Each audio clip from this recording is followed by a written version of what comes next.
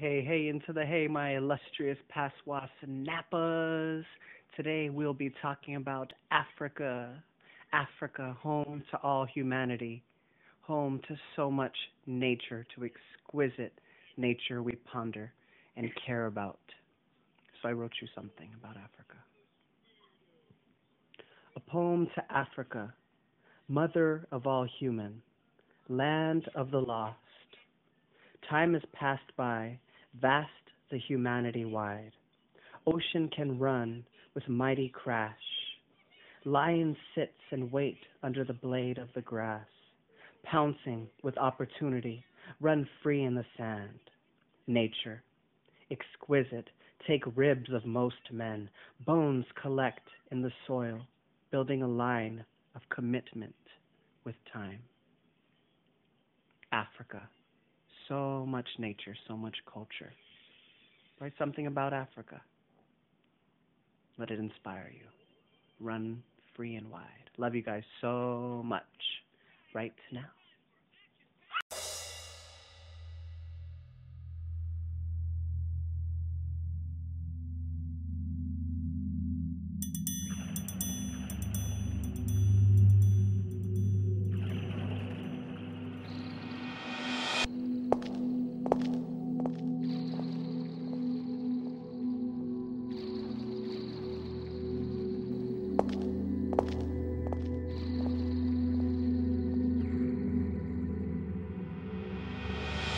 Walk with me. Sometimes my shoes are too heavy for my ankles, beckoning with the ground for an escape, carrying my entire being on their fractured backs, like praying mothers who bend their backs at the sound of their children's empty bellies. Walk with me. Journey with me through the intricacies that lie between my battle scars, where once hope tattooed itself against my skin using a razor blade, mocking the very idea of life. I no longer fight using my wrists, but now it is with my voice, my key weapon being a metaphor. Walk with me. Visit my home that lies scattered on the floor. Each piece was once a heartbeat, now covered in dirt, embraced by the songs our grandmothers sing at funerals. Careful. Follow closely so I don't leave you behind. I stand a broken puzzle seeking to mend broken people, hoping there is significant enough meaning in the ability of my brokenness to be put together. Like the perfect poster girl for broken people, follow me. I have things to say. Understanding that each poem is a podium, I lead this protest with my voice.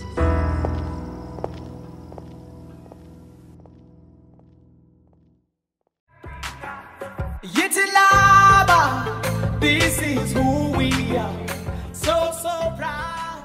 Being African is a feeling of 2 feet beating to a beat with a special ancestral connection. You don't know that you are a god. You're a child of the earth who was birthed from strong kings and queens, melanin-dipped Nubian. Your strength is like that of a Kilimanjaro. You've got something Tanzanian. You belong to the misunderstood, the men and the women who stood to dance with their chokwe and their kuba on top of their heads. You carry your sweet potatoes and your yam. You do not do breakfast in bed. Instead, you knead your own bread and you feed it to the entire village from your basket of bread. We are families separated by protocol, man-made borders because you saw the need to civilize us. But we will not fight another man's war. You do not know that when the grasshoppers fight, it is for the beneficiary of the crow. You should know that the most dangerous guns are not machines or rifles. They're hate, greed, ignorance. These are serious silencers. Africa is one big home with different tribes that come together as one family. No African is a foreigner in another African country. Who told you to hate you? These tribes are all pieces which make up one huge flag. Silence the guns, cease the conflicts, and heal the land. So you can sing songs under an acacia tree and lay on sandy beaches where there are beautiful sceneries. Elope to Zanzibar and eat African candy plucking straight from a tree of amarula. Let the sounds of a marimba cause the women to dance in beautiful dance steps as the men flex their muscles that were built from tilling the land. Drop the AK-47 times and refuse to shoot any human, as we will only shoot for stars with love as a religion. We refuse to let the child who was raised by the village become a soldier. Instead, we hold hands in solidarity and stand against wars, civil conflicts, GBV, or any forms of genocide. We choose love, hope, dreams, creativity, intermarriages, beautiful traditional ceremonies, our heritage. In Kwame Nkrumah's words, Africa is one nation, one continent, and one people. Africa is us, so hold on and silence the guns.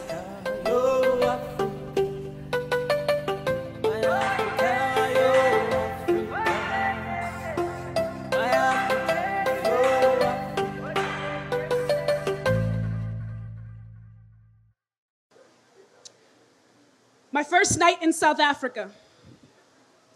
After crossing waters where my kin still stand, unable to find eternal rest on ocean beds, I find myself floating in a sea of black faces from every current that licks the coast of this continent. I am lost at sea. I am emerging in every face my eyes behold between blinks. I hear myself in every turn of the tongue, regardless of the language that confines it. I have floated so far from the shores of reality when my suitcase, it grazes lightly like a full gazelle against another woman's bag. I return from the paradise my mind has vacationed my sense of space to. I begin to pluck an apology like sweet fruit from beneath my tongue. When this white woman in South Africa raises her voice to me like I am a child whose careless hands have come too close to spilling the rainbow stew that sits in this nation's melting pot. This woman says to me, "Go around," entitlement filling the deep valleys that disbelief has created on her face. And in that moment, I am sure she has packed all the white man's burdens in her suitcases. She speaks, and her every word becomes shovel to unearth the ghost of apartheid. And now we are toe to toe in this haunted hallway as she continues, "You need to go around. This land is occupied." She says this, and she traces her fingers through the air as if the act of drawing borders is her inheritance. It is not lost on me that I am here for the Breaking Down Borders Summit, and this relic, she reminds me how many borders exist beyond the maps they've drawn on our lands. How to them, our very beings are borders that are able to be crossed with no consequence. This woman, she is the prodigal daughter of colonization, returned to her father's gluttonous feast on our land. See, I wonder if her ancestors told her to speak down to me like mine told me to stand up to her. This land, she says, is occupied. As if I did not already know this. As if I too do not come from a country where whites have taken to the point that they, and even some of we, believe it is theirs to hold in their hands, their soft hands that have never worked this land, only overseen our bent or broken bodies. So I open my mouth, and decades of displacement fill the hotel lobby. The bellboy's mouth, it falls agape at my audacity. My spirit, it shatters at his silence. This woman, she tells me this land is occupied, and my brother's eyes beg me to wear quiet like a coat in this South African winter. I consider his request in my mind, but my body remembers and refuses to go back to a silence colonization once forced down my grandmother's throat, the same one that sits too well in too many of my cousins' bellies. But close by, I feel another body in memory. I watch as my sissy transform her mouth from a body part to a swift sword and say so pointedly, "Shut up. Who are you? Let's go, Mwende. This is not worth your time. We walk away, giving ourselves back to each other, one tooth at a time in our widening smiles as she whispers that maybe children should be made to pay the price that their fathers put on our parents' heads. How maybe then they would understand that this land was never theirs to begin with. I smile and respond with a throat full of thanks. I joke how in my mind, I took the woman's bags and threw them across the lobby, how I imagined her clothes becoming a flock of fleeing birds. And as we picture this scene of paradise in our minds, our mouths, they burst open like ripe fruit knocked down in the winds of change, because we are a lineage of joy and survival. The recognition that they are the same. Our joy of evidence of our being, and our being here is resistance and reminder that though the project of colonization is ongoing, it is an ongoing failure. Let our every breath be reminder that we are still here. We are still here. We have always been here, and we will always be here.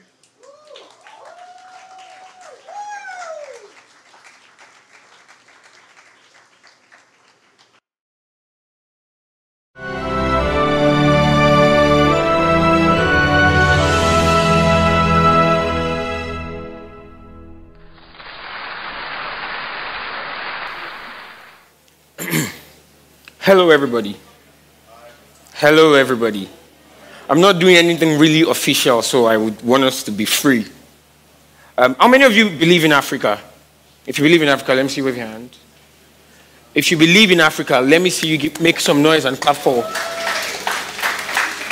I mean, it's all about Africa. I mean, some of the videos we watched today, we discovered that a lot of Africans are doing great stuff. And I have put together some certain elements for a piece I title The African. As you listen, enjoy.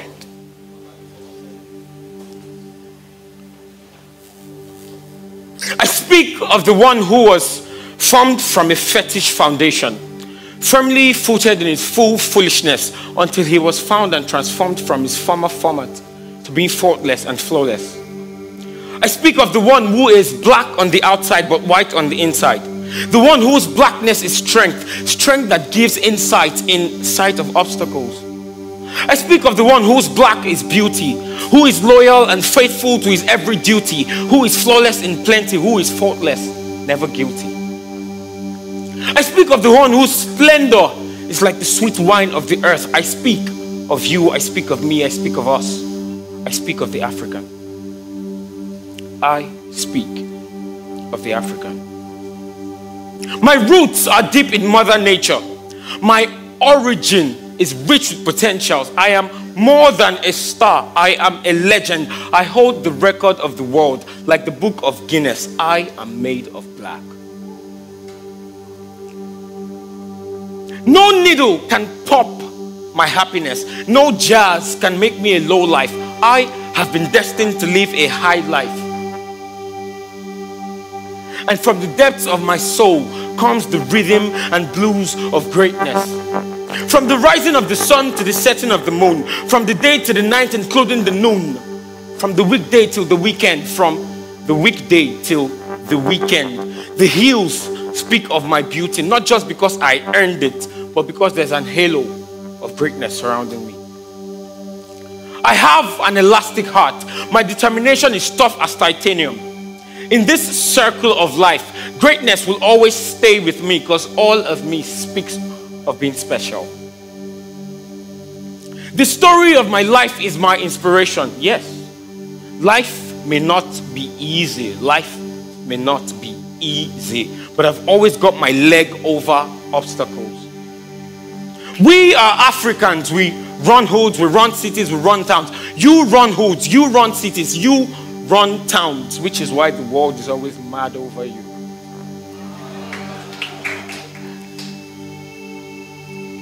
You know, sometimes they look at you and say, you are too old to be new, too empty to be full, too rusty to be used, too static to be moved. But that's their view of you. That's their view of us. This is the true African view, who we truly are. You are that you need to make you the you that you will become. You are that you need to make you the you that you will become. You are Y-O-U, Y-O-U, you, young, outstanding, unique. So shine, glow, rule your world. Become A message to nations. Message to nations everywhere you go. The world is like a picture. We are the frame. We have an identity. Africa is our name. Together, let us rise into fame. Because even the weather cannot determine when we reign.